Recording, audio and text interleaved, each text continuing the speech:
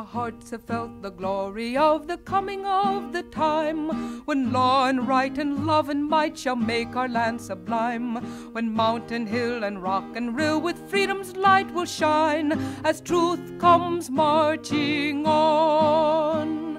Glory, glory, hallelujah. Glory, glory, hallelujah. Glory, glory, hallelujah. The truth is marching on. They saw it in the shadows of the old New England bay. They heard it in the breezes of that cold December day.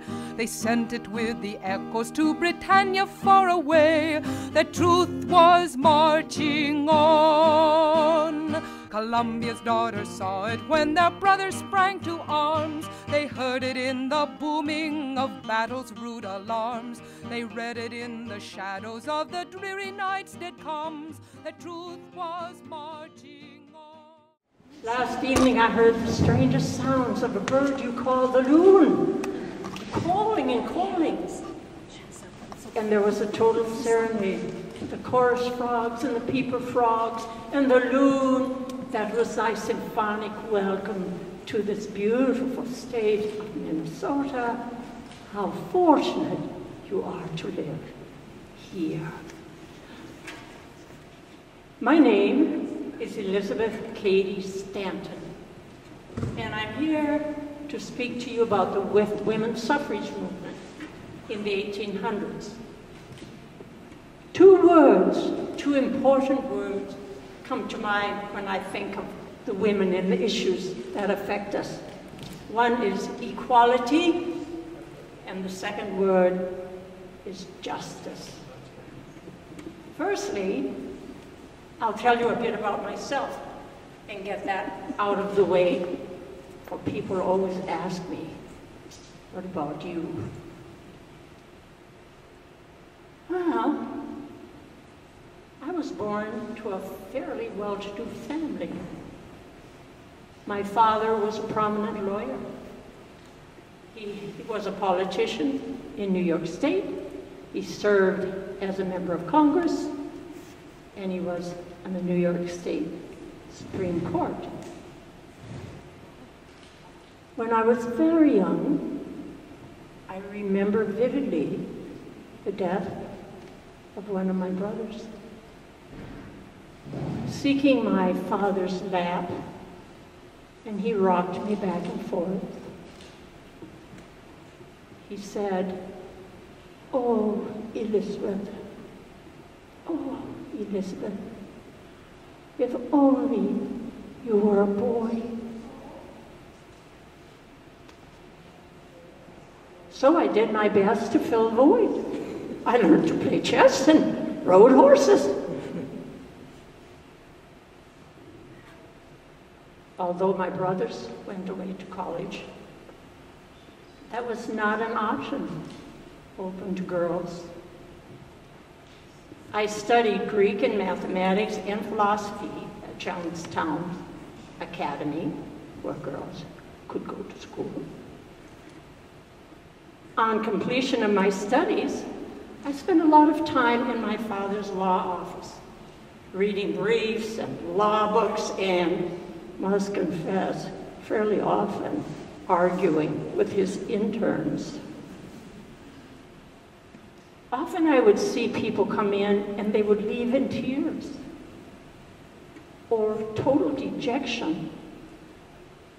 And I said to my father, what is going on?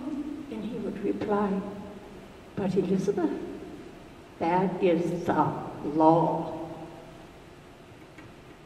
But at that moment, I knew my mission in life was to better the situation for women and to be a part of challenging those flaws. Oh, when I was 25, I married Henry Stanton.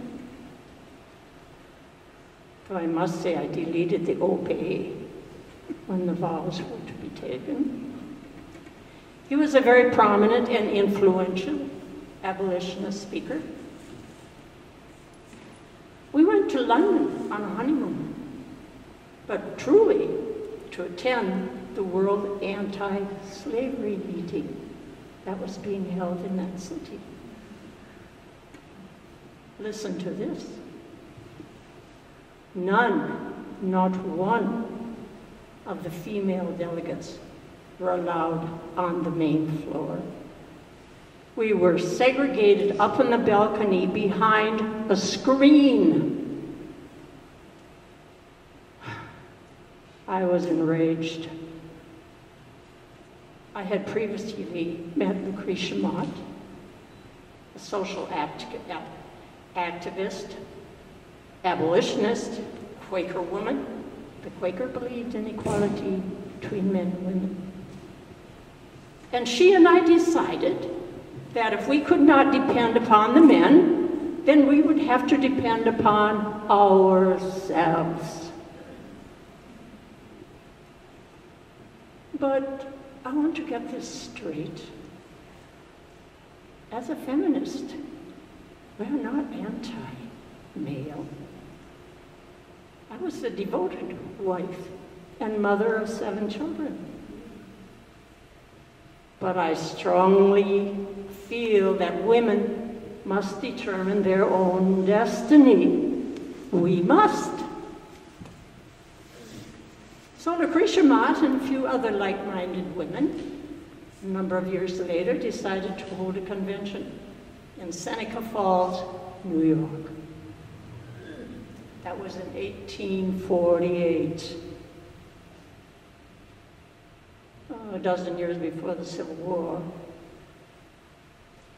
That convention was all about 2 words. 1, equality, justice. For whom? For women. The laws were such that women had no voice. Women were held under the authority of a father, a husband, or an eldest son. Laws must be changed to obtain our civil, political, and religious rights of women. I knew, and Lucretia knew, that we held the moral high ground. Rules were different for women and men. The rules were not the same. So at that conference, I was asked to write a declaration of sentiments. Now you will think, what is that? What did we want? It was, what did we want? What are we asking for? So I based that document on Thomas Jefferson's Declaration of Independence that he had written 72 years previous. We believe these truths to be self-evident, that all men and women are created equal. So what did we want? What is this all about? We wanted a right to an education. Is that too much to ask? How about university education? We wanted the right to own property in our own name. At that time, divorce laws turned a blind eye to domestic violence, to abuse and neglect. We wanted to change that. And this, we wanted custody of our own children, the children we gave birth to. We wanted custody.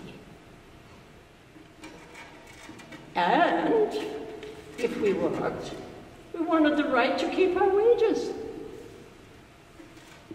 and to hold down a job. And how about, if we're going to change the laws, how do we do that? We wanted the right to serve on jury duty, serve on the juries, to hold public office.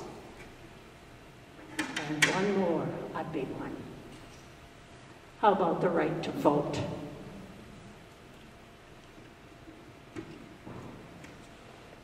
I knew that women would always, always be dependent until we hold the purse strings, a purse of our own. Throwing obstacles in the way of a complete education is like putting out the eyes. Why would we do that? Makes no sense. Women want to be free, and holding public office will allow us to speak for ourselves and to act on our own behalf. Give us voting rights and we will change those laws. All the resolutions passed at this in Seneca Falls except one. That one was the right to vote. Some individuals, in fact quite a few individuals, left the floor. They believed asking for the right to vote was simply too much to ask.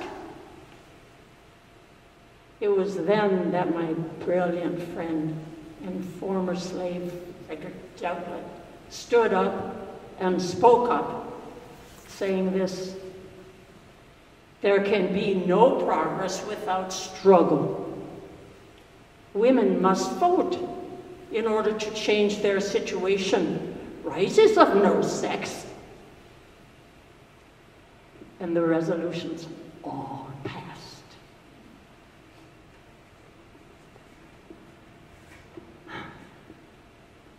Soon after the convention, I met Susan B. Anthony. We bonded immediately. She was a Quaker, a reformer, a powerful speaker, and a brilliant strategist. I wrote, and she spoke. I forged the thunderbolts, and she fired them. She always said to me, no man is good enough to govern any woman without her consent. Together with other like-minded women, we founded the National Women's Suffrage Movement. We were subjected to ridicule, told we did not know our place in society. We need to stay home and tend the children. Our behavior was unladylike, but we courageously fought on. And in 1861, Civil War and Reconstruction. In 1863, the Emancipation Proclamation.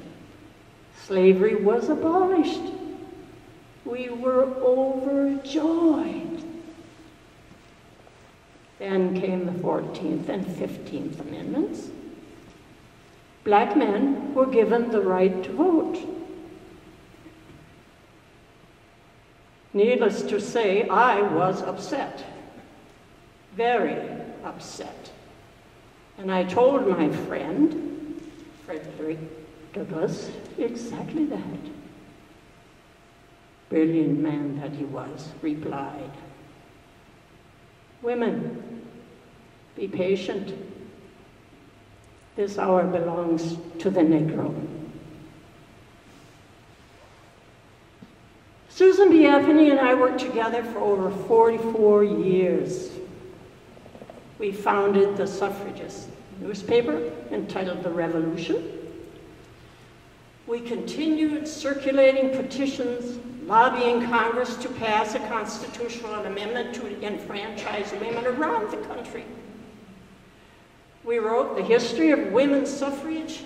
I wrote the Women's Bible, and take great pride in publishing Solitude of Self, of which I will read you a short excerpt of Solitudes of Self. In view of the entire disenfranchisement of half of the people of this country, our social and religious degradation, the unjust laws, women do feel themselves aggrieved, oppressed, and deprived of our sacred rights. We insist that we have admission to all the rights and privileges which belong to us as citizens of the United States.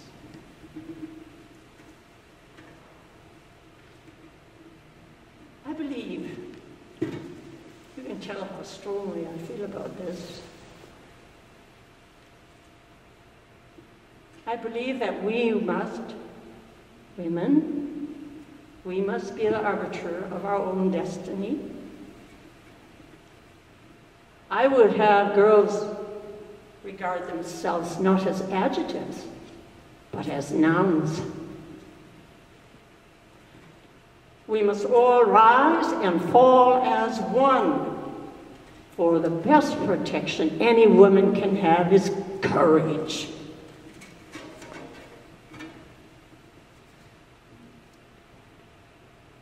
And I will conclude with this. I never forget that we are sowing winter wheat. In the coming of spring, the wheat will sprout, and hands other than ours will reap and enjoy.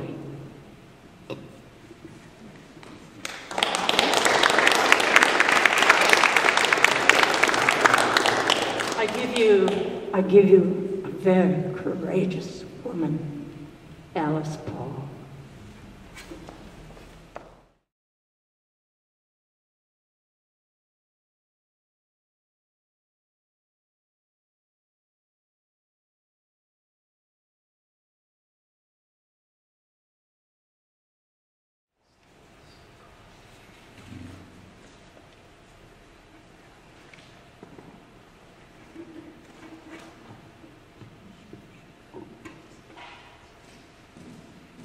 I'm not used to speaking in a microphone, but it's really wonderful to be here with you in Park Rapids, Minnesota.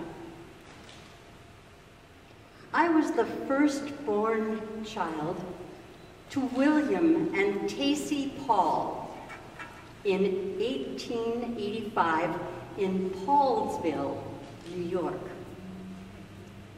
Our family of 6 was Quaker and lived with strong beliefs in nonviolence, social justice, and equality of the sexes.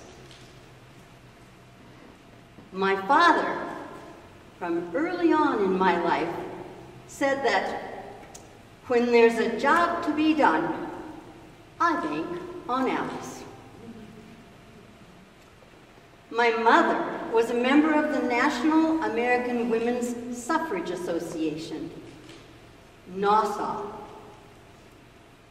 and often reminded me that when you put your hand to the plow, you can't put it down until you finish the row. Those were the guiding beliefs throughout my life as I dedicated myself to the single cause of securing equal rights for women. We children went to Hicksite Friends Quaker School, and I graduated first in the class in 1901. When Quaker schools were founded, one of their principles, and still is, equality of the sexes. Even so, when my mother married my father, she was not allowed to continue her education. Quaker suffragists Susan B. Anthony and Lucretia Mott became my role models. In 1905, I graduated from Swarthmore College with a BA in biology. Professor Susan Cunningham, besides math, taught us to use thy gumption. words that emboldened me as I worked on my passion of equal rights for women and playing field hockey and tennis and basketball too. After graduating, I worked on the settlement movement in New York City, and then in Birmingham, England. One day, I happened on a crowd jeering and throwing things at the speaker. When the crowd broke up, I saw it was a woman and introduced myself to her. Christabel Pankhurst was advocating for women's rights and was the daughter of Emmeline, a militant suffragette. Her call to raise awareness was deeds, not words. Their actions at times led to imprisonment, something that I too experienced on behalf of their cause. Another phrase used by both Thomas Jefferson and Susan B. Anthony also inspired me. Resistance to tyranny is obedience to God. I brought with me from England their model of protest to the suffragist movement in the United States. Like my mother before me, I joined Nassau in 1912 and was named chair of the Congressional Committee. Along with my friend Lucy Burns, we organized our first public activity for suffrage. It was an arduous 295-mile march from New York City to Washington, D.C. We were joined by thousands of supporters along the way and arrived on March 3rd. Then, in 1913, a huge parade followed in New York City, calling for women's suffrage. It led to the first violent response, men jeering and physically assaulting us while the police stood by watching. The next day we made the headlines across the nation, and suffrage became a popular topic of discussion among politicians and the general public. Though we had used only legal activities of traditional democratic politics, we were frowned on by Nassau leadership. We decided to form our own organization in 1914, the Congressional Union. By 1916, we became the National Women's Party and formed the Silent Sentinels.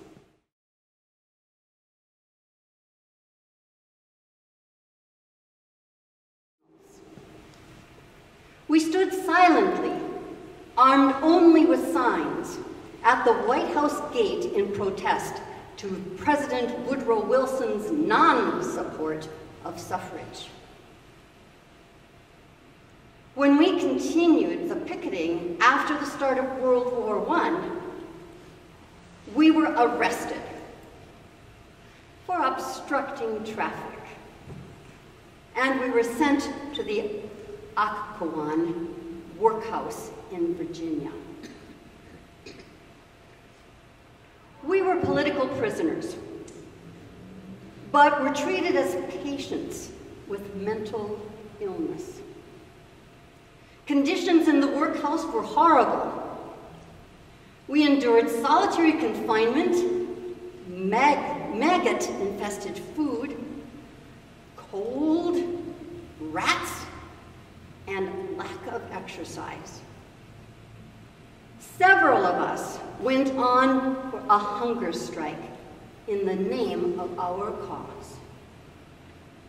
After the first week, we were force-fed, choking on the tube put down our throats for nourishment, 3 times daily for 3 weeks.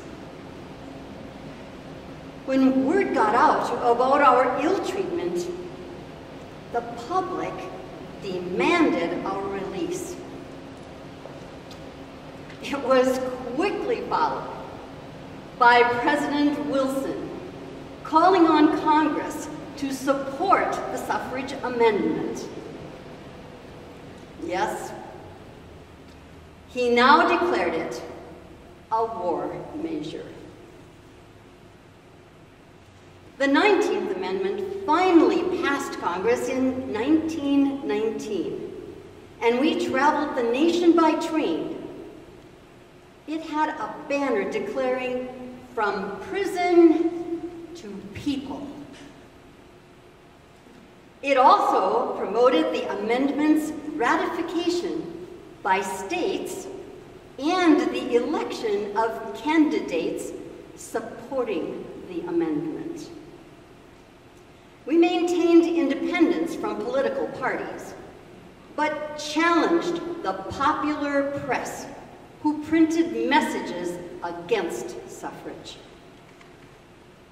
Finally, Tennessee Representative, 24-year-old Harry Byrne, on the plea of his mother, changed his negative vote and cast the amendment's winning vote.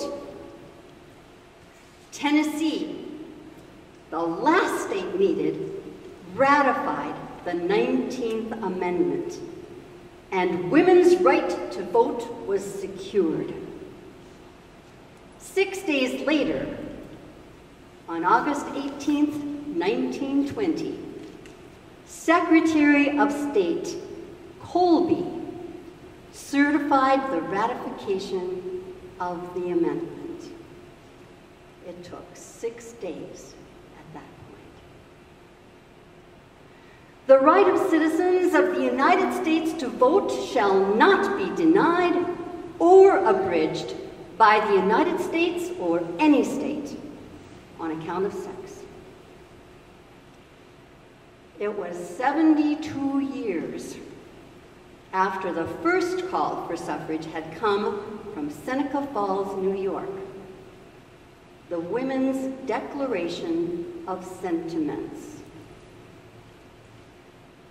Yes, one woman can make a difference in the struggle for social justice.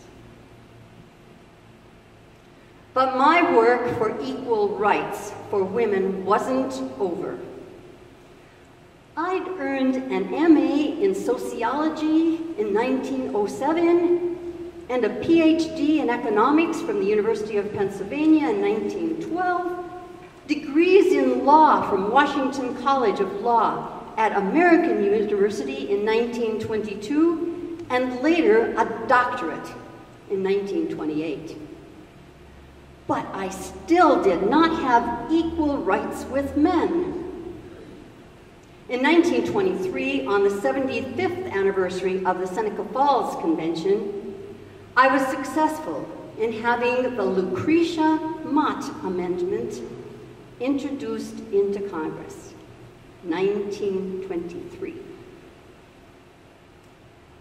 49 years later, it passed Congress in 1972.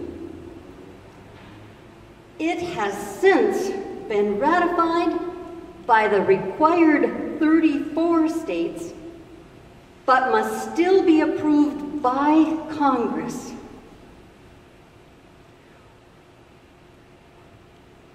When will the amendment become the law of the land? Stating simply, equality of rights under the law shall not be denied or abridged by the United States or by any state on account of sex.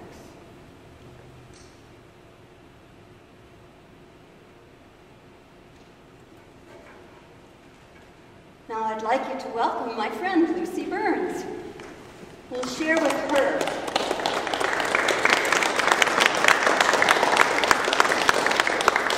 thank you, who'll share her experiences as a suffragist. Don't you all wish you were one?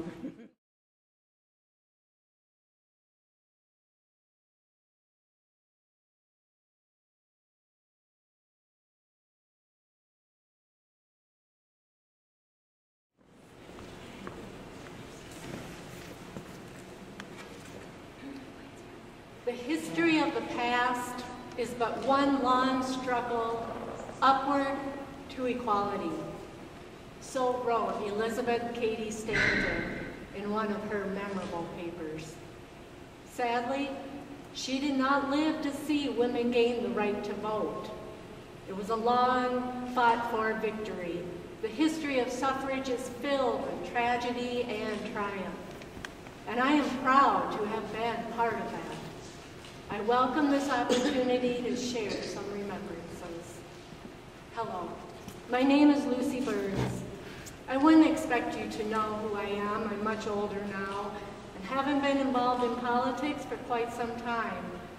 But in the early part of the 20th century, I was present at that momentous occasion in our nation's political history to help secure passage of the 19th Amendment. Being born into a large Irish Catholic family in Brooklyn in 1879, I was fortunate to have parents who both valued education and had the financial means to ensure I received a good one.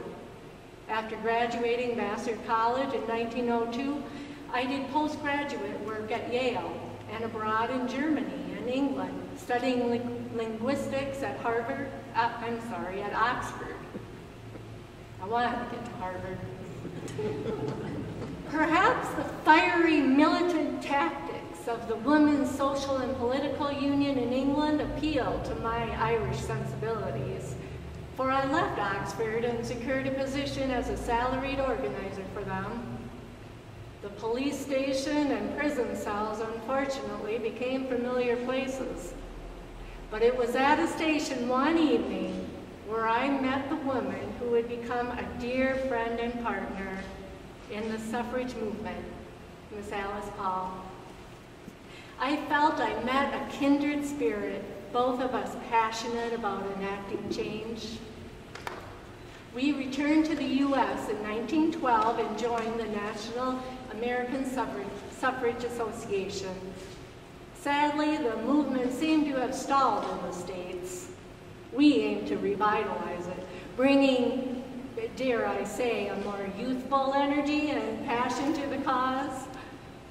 Women's suffrage had last been debated by the Senate in 1887, 25 years previous, and had yet to reach the floor of the House.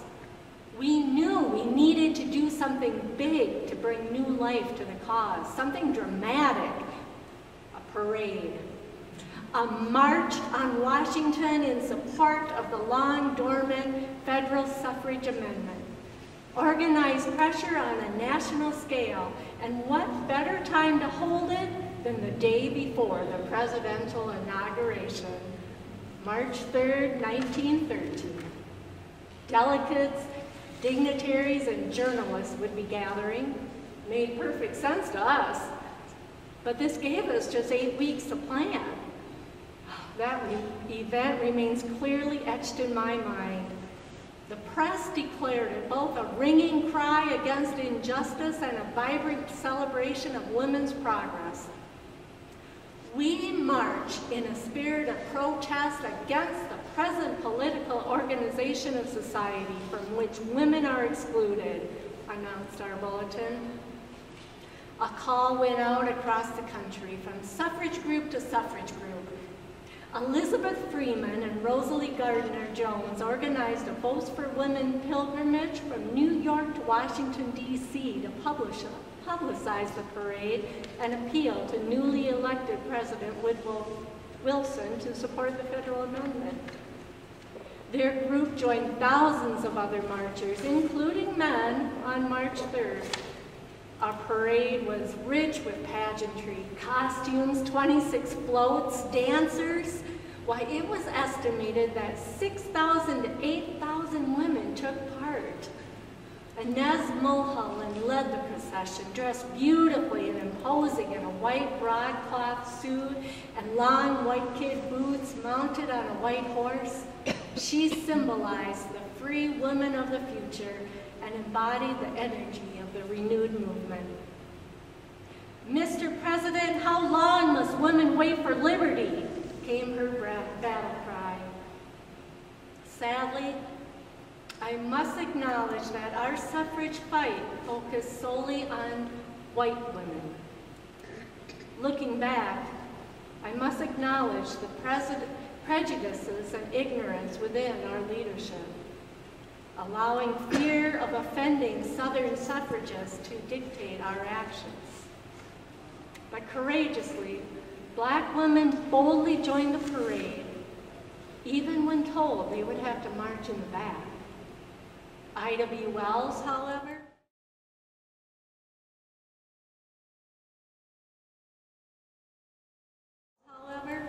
she proudly marched up front with her state delegation. The parade was a demonstration of the worldwide progress of women's suffrage over the past 65 years. One series of floats showed women working alongside men in the field, the factory, and all other areas of life, except the halls of government. While the majority of spectators were supporters, we were met by a hostile mob at one point, hurling vulgar, obscene language, which seemed to just amuse the police. It took us 3 hours to cover 1 mile, and some feared all would be lost. When we did make it to the Treasury building, a vibrant dance performance awaited us.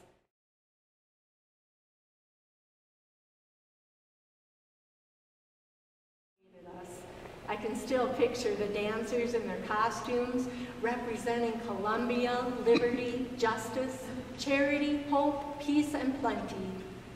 Our procession concluded with a rally at Continental Hall. Oh yes, Alice, you and I made quite the team.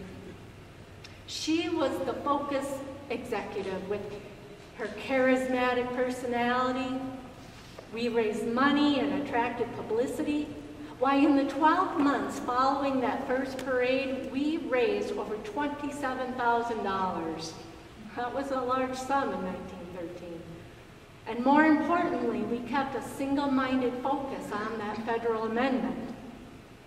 Alas, the National Association did not support our efforts for federal action. They preferred a state-by-state approach. So Alice and I formed the Congressional Union, still part of the National Association at first, but separately organized and funded. And as Alice mentioned, by early 1914, our two organizations officially split. I spent some time in California organizing women voters there and became editor of the CU's paper, the Suffragists.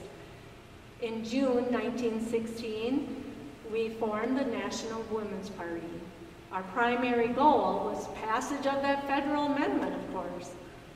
Even though we had far fewer members than the 2 million claimed by the National American Suffrage Association, we commanded the attention of politicians and the public through relentless lobbying, repeated acts of nonviolent confrontation, and civil disobedience, including picketing the White House, which we kept up for months. We were arrested over and over. And along with Alice and other women, I was sent to the workhouse. Though that charge was obstructing justice, we demanded to be seen as political prisoners. Our imprisonment was due to our beliefs, not any criminal activity. Again, Alice talked briefly about the sinister horrors in that workhouse, the brutality and dread. But we continue to work hard, organizing and rallying, this time just from within prison walls. We refuse to work unless granted access to writing materials and contact with the outside. They put us in solitary confinement. We were beaten, stripped, even handcuffed, and forced to hang from the cell bars. During an organized hunger strike, Alice and I were brutally force-fed. But we continued to fight back, as did scores of other women. When news of our treatment by the guards was leaked, our supporters protested in one of the largest and most dramatic picketing campaigns in November 1917. And it was that publicity around our treatment that finally moved President Wilson to act. And in May 1919, the House passed the amendment and the Senate followed in June. Oh, Alice, you said it best. Freedom has come not as a gift, but as a triumph. Once the right to vote was secured, I retired from political life. Frankly, I was tired.